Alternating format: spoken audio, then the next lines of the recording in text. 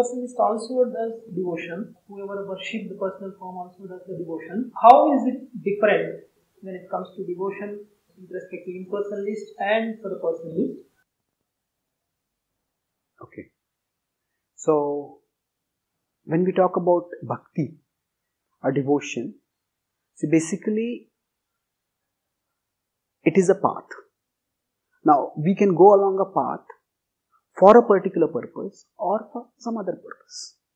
So, bhakti, there is a path which is followed by personalists, and when they follow it, the idea is that we are worshipping God so that we can be eternally devoted to Him. So, there is a metaphysics, there is a understanding of reality that is there. In bhakti, the understanding is there is the soul, the jiva, and there is Bhagavan. And both of these are eternal realities. And right now, these two eternal realities are disconnected. Say, if the God is here, the jiva is here, and Prakriti is here. The jiva is attracted to Prakriti. And that's why the jiva is bound in the world. So, bhakti is the process of redirecting our heart from the world toward Krishna. So, we practice bhakti so that there can be an eternal bond of love between the jiva and the Lord. Now, in contrast, when we talk about impersonalists, there are two kinds of impersonalists. There are what is called as Brahmavadis and Mayavadis. So, the bhakti understanding, which is based largely on the Bhagavad Gita, is that the ultimate reality, God, has multiple levels. So, there is a personal manifestation as Bhagavan, and there is an all-pervading effulgence of that Bhagavan called as Brahman.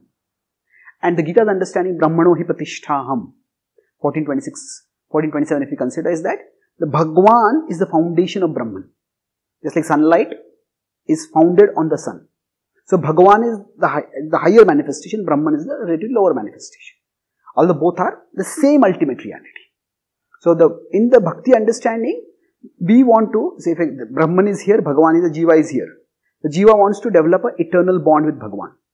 And we acknowledge the Brahman existence, but that's not what we are attracted to. Now, the Brahmavadis, they also acknowledge the existence of Bhagavan.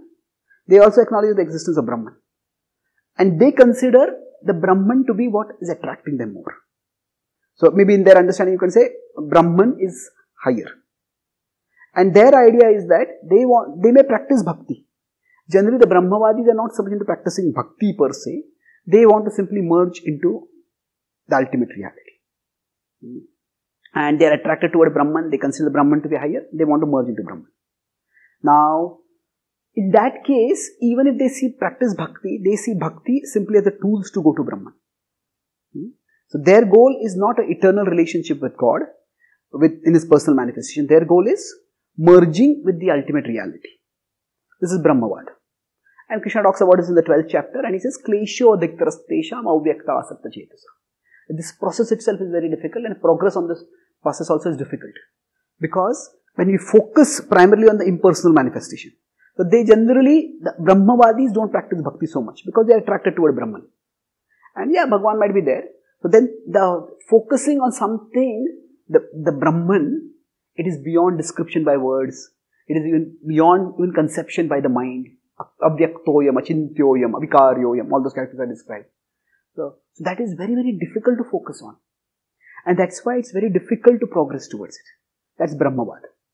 Now Mayavad, impersonalists, what they do is, we talk about these three realities, there is Prakriti, there is Jiva, and there is Bhagavan. Now according to Mayavadi, there is all these three are Maya. And the only reality is Brahman. Now, although they acknowledge the only reality is Brahman, but they also acknowledge that actually contemplating and achieving Brahman is extremely difficult. So what they say is, we can consider Bhagavan to be like a temporary tool for progressing toward higher reality. So, Bhagavan is here, Jiva is here. So, the purpose is to attain Brahman, but for most people, contemplating Brahman is extremely difficult. So, they say, let the Jiva worship Bhagavan. But over a period of time, that person will understand that Bhagavan is simply Maya.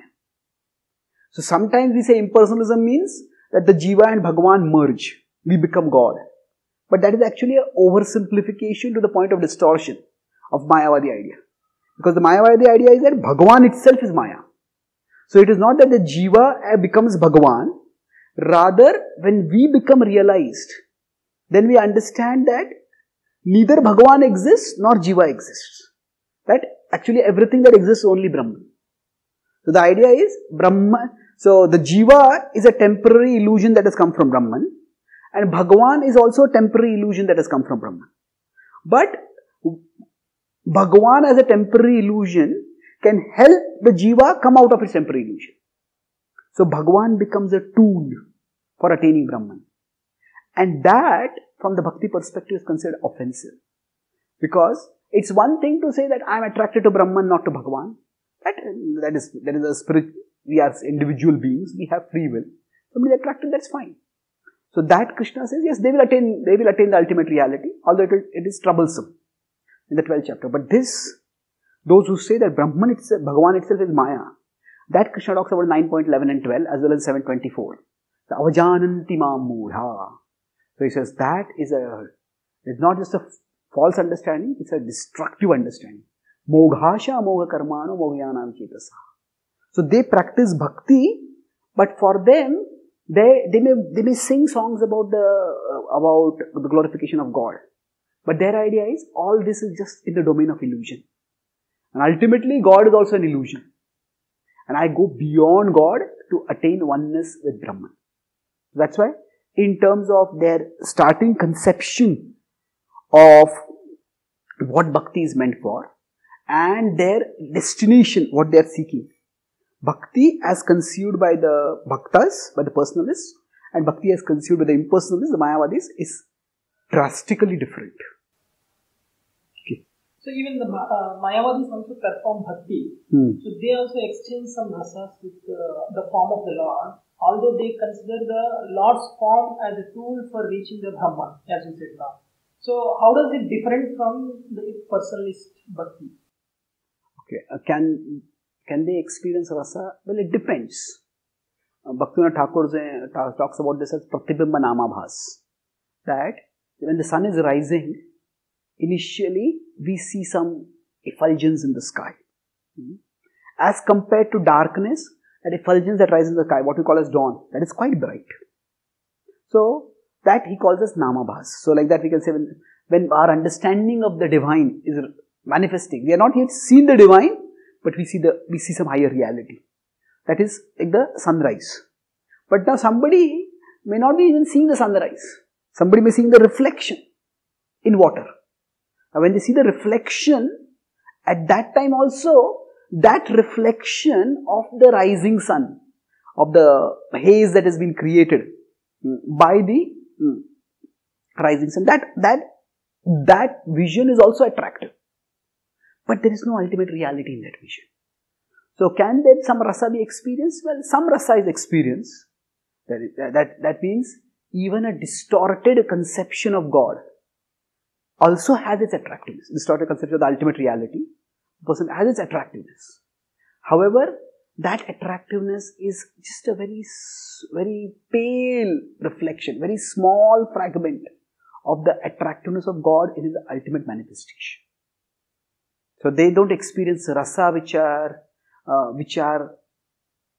central to a lasting relationship.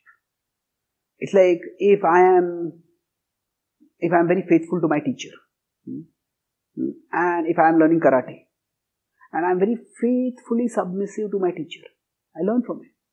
But then eventually I am just waiting for an opportunity to knock out my teacher, murder my teacher, and then take up the position of the teacher. There's one thing that a student can rise with the blessing of the teacher. The other is where the student considers the teacher to be my enemy. I'm submitting right now, but I want to destroy my teacher.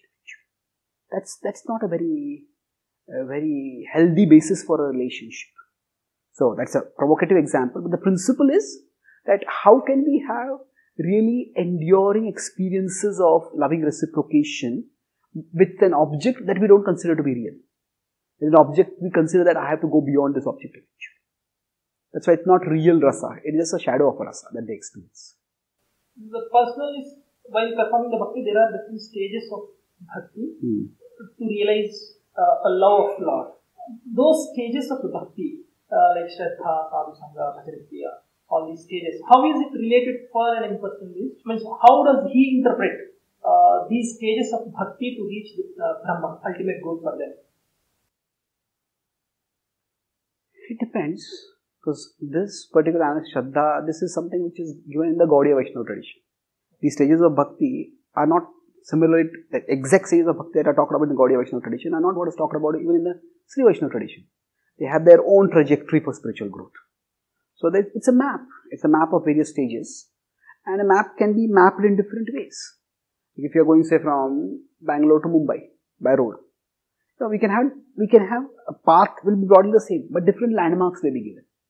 Now, in some ways, on the journey from material existence to spiritual existence, there are some similarities. So, for example, on the spiritual path and on the path of personalism and the path of impersonalism. Because even in the path of impersonalism, there is the understanding that one has to become detached from this world, which is the world of Maya, which is the world of illusion. So, in terms of developing detachment from the world and the characteristics associated with detachment from the world and the stages in developing that detachment, there could be significant similarities. But beyond that, whatever is associated with the development of a personal relationship with the Lord and the joy that is experienced in the personal relationship, that will be very different. So, we could say, in a broad way, if we use the term, define the terms in a very broad way, Shraddha, Sadhu Sangha, Bhajan Kriya, Anartha Nivritti. These four can be similar for personalists and impersonalists. Because they also want Anartha Nivritti. They also emphasize Sadhu Sangha. They also will have some Bhajan to do, Bhajan Kriya to do. But beyond that, there it's mainly what they call as Brahmananda, which is basically the experience of oneness. So then, that Nishtha, Ruchi, Asakti, Bhava, Prem, those will not be there. Maybe Nishtha, something similar to Nishtha might be there in their path of experience. But certainly Ruchi, Asakti, Bhava, Prem, those won't be there. Because in their conception, all those are stages of illusion. They don't want to get into that illusion.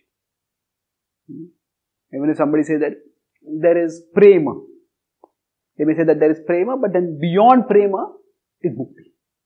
They will put Bhakti above that.